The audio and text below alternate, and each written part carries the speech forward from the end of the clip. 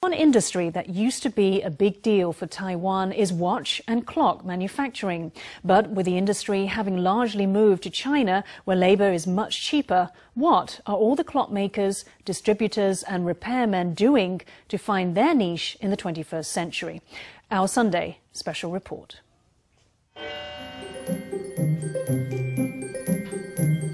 嘿，你好，都可以，嘿，这边好吗？好，谢谢。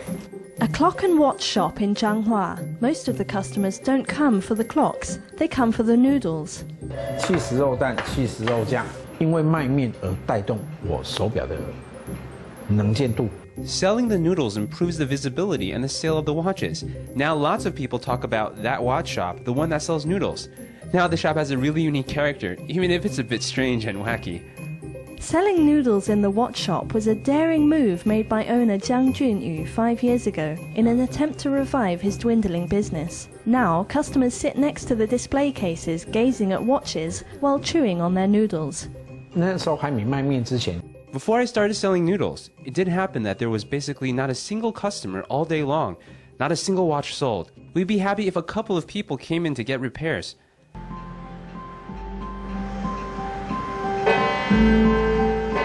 The Jiang family's watch business began with Jiang Junyu's grandfather, and in the 1980s, when Taiwan's economy was booming, people would want to buy a watch as soon as they had disposable income. The business thrived.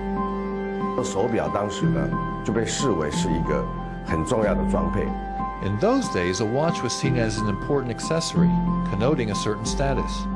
When you shook hands, you'd chat about your make of watch. So it wasn't just a functional necessity, it was a status symbol.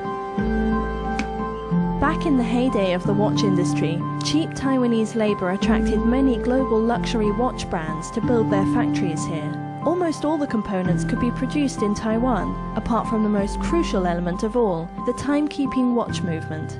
当时就是说，台南帮是做表壳。 They made the cases in Tainan and the faces in Taichung. From the beginning, because Japanese companies set up factories in Taiwan, the watches being made tended to be quite refined. Later, even Swiss brands would come here to buy components. But with the arrival of cheap Chinese labor on the global market, Taiwan's clock and watch production lines moved overseas one by one. That, and the arrival of the smartphone era and a revolution in people's timekeeping habits, sent Taiwan's clock and watch industry into decline. 这以前都是每一家都是啊，反正都是钟表就对了。正兴盛的时候。 This is one of Wanhua's old clock streets. It used to be the industry's biggest distribution center in northern Taiwan. Now, almost all the shops have shut for good. Only their signs still give off a faint glow. 最早20几年前是 At the start, 20 or more years ago, there'd already be at least 5 or 6 customers waiting outside at around 8 a.m. before I even opened the shop. Now there are none. Distributors are not getting any orders, and further down the line, repairmen face the same crisis.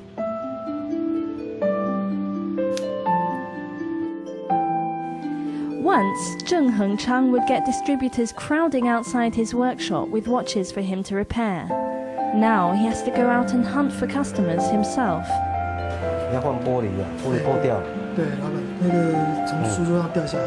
哦，是啊。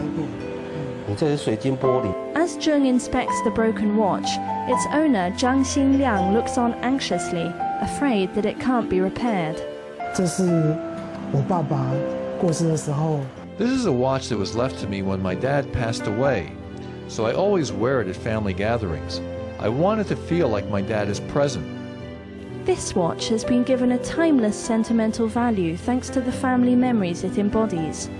And that means it still has a place in Zheng's repair workshop. His son markets the family business online, hoping to showcase his father's professional skills in a more effective way. Watch factories are also rebranding themselves, hoping the refined skills of a bygone era will find favor with young people once more. 然后这个是新的，这是用铜锈的质感。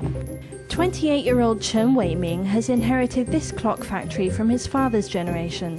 He positions traditional watches as a fashion item, with their various elements like the strap and the face, which can be customized and mixed up at will. 因为现在的年轻人注重穿搭嘛。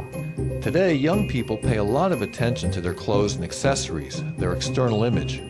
We hope that watches can become a symbol of individual style and taste, something that is really interesting and fun.